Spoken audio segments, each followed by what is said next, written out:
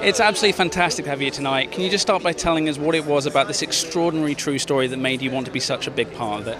Oh, well, for me, I mean, there's just so much to this that is so appealing. And it's really wonderful to be part of a period drama. I've never done a period drama before. And also the fact that Dido really existed and that this was based on a true person's life, inspired by a real painting of Dido and her cousin, Elizabeth. And the fact that it's got this Jane Austen sort of feel to it. There's a lot of romance in the drama, but also that we explore the issues of race and gender and equality and identity, sort of all wrapped up in a very layered, beautiful story.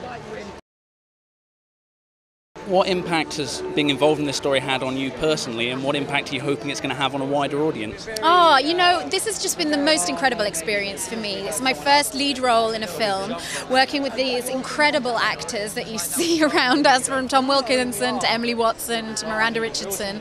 And for me, you know, I hope that audiences will really take from it the inspiration from Dido to, you know, learn to be comfortable with who you are and becoming comfortable in your own skin. So. And for me, you know, I think that that's really what I responded to in the story as well. Following your instincts, not worrying about social conditioning or what people expect you to do, but doing what, you know, your soul inside tells you is right.